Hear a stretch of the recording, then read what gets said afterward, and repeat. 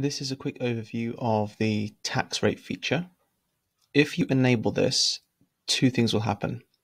Firstly, this amount, which is detailed right next to the tick box, will start to be applied to the invoices that are sent to your freelancers. So if previously I hadn't had this selected, so you won't see the tax listed here, but let's go to a commission invoice. This is an invoice from you as a marketplace to your freelancers. Now, without the tax, you get the milestone information and you have the admin fee. With the tax enabled, a new line appears here, which looks just like this, tax, which charges the freelancer a tax at the rate that you specify here on top of the commission that you're charging. So for example, let's say your commission is 10%, and the freelancer's just completed a milestone that's worth £100. And you're in the UK and you have to charge VAT at 20%. So the milestone was worth £100. You're charging £10. You're charging 10% commission, and therefore the invoice that you're sending to the freelancer is £10.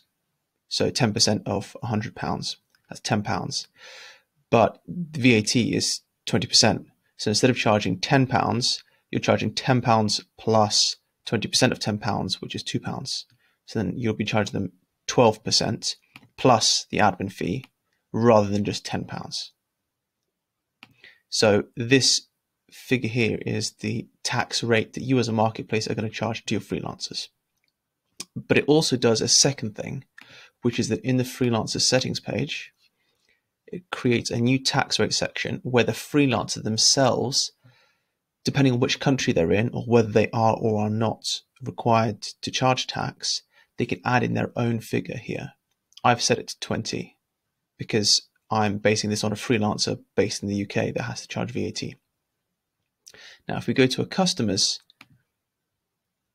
invoice now, this is the invoice they've received from the freelancer who is charging a 20% tax rate.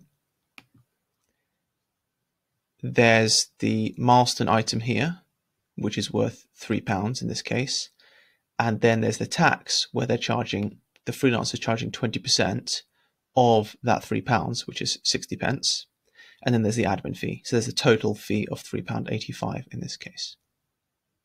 And this obviously works across any country because the freelancer can just submit however much tax rate they want. And they can even change it if they like from invoice to invoice every time before they submit that particular milestone. So that's how the tax rate works. You can toggle it on or off.